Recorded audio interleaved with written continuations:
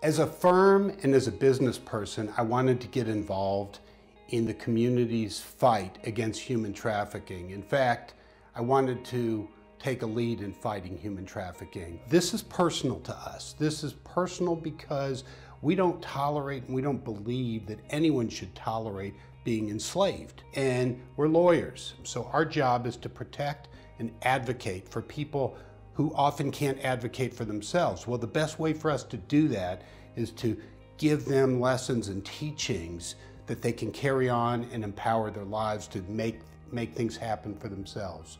Apprenticeships are a key component of this program. The selected interns can learn, put something on their resume, and really get a start in the workforce.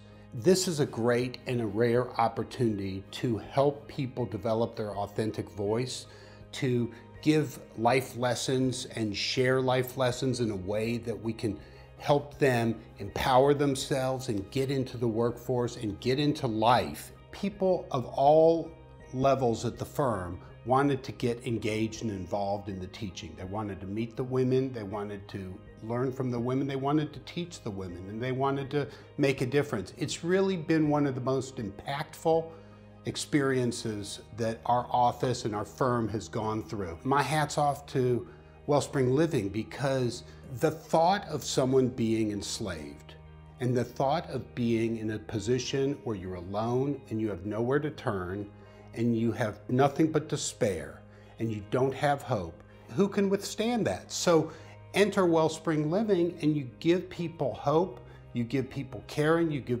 people community, and Greenberg Traurig is happy to be working with you.